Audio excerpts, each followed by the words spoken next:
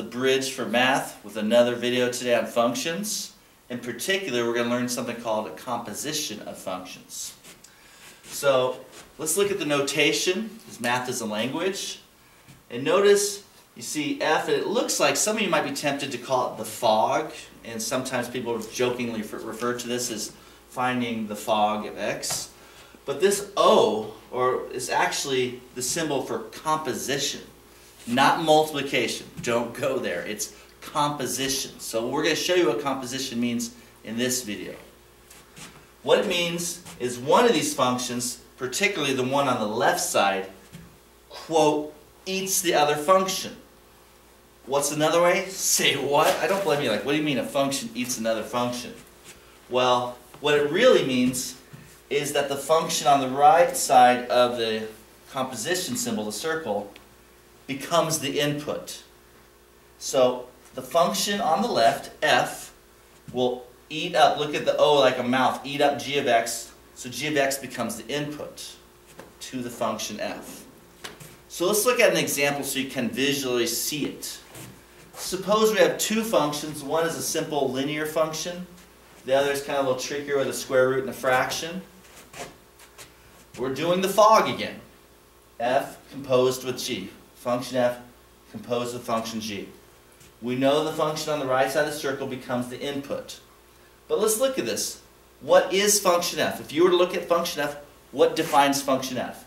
Function f takes whatever input, remember, in the parentheses, that's just an input.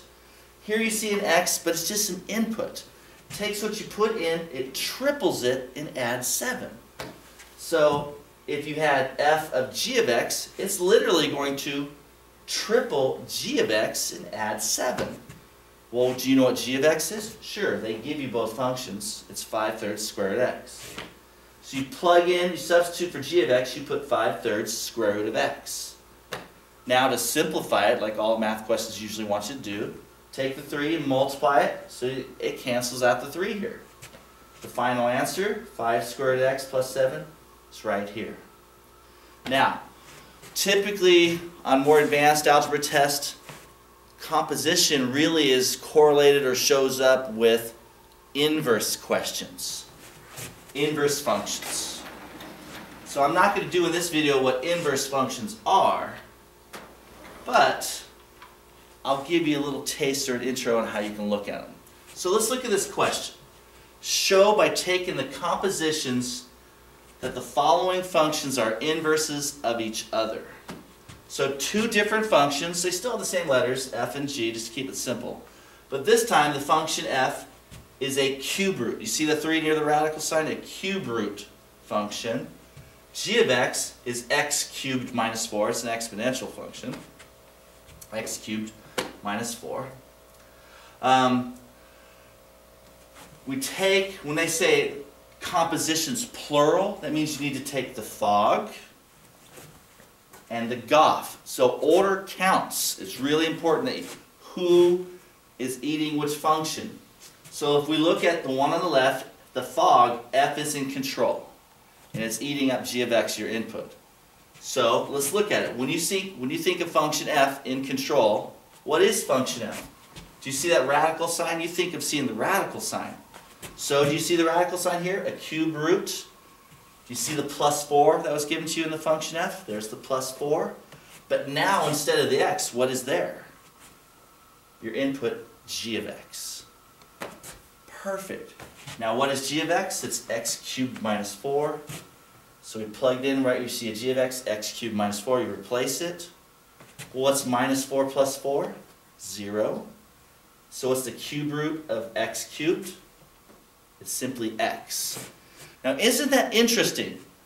Literally what we put in to these two functions being composed is what came out. That is a characteristic of inverse functions. Inverse functions kind of cancel each other out. So let's see if you understand what I'm talking about right now. I'll give you a little extra bonus time for this video.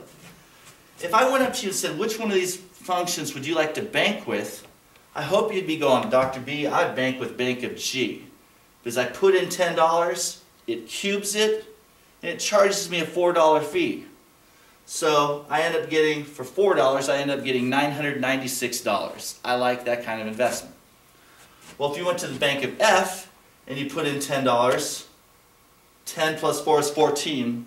What's the cube root of 14? Yeah, get your calculator out real quick. But I can tell you it's something pretty small. So it's less than $3. So anytime you put in more and you get out less, that's not good. So these two functions are very different. But do you see how one cube roots it and the other cubes it? Do they seem like opposing forces? They are. They're inverse functions. So when you put them together through composition, they basically crush each other down, so you end up with what you put in is what you get out. That's really the concept of inverse functions. But let's continue. This question really was, do you understand what composition of functions means? It's another thing like the algebra of functions. It's something you can do with functions. You can't do composition of numbers. You can't put numbers inside numbers.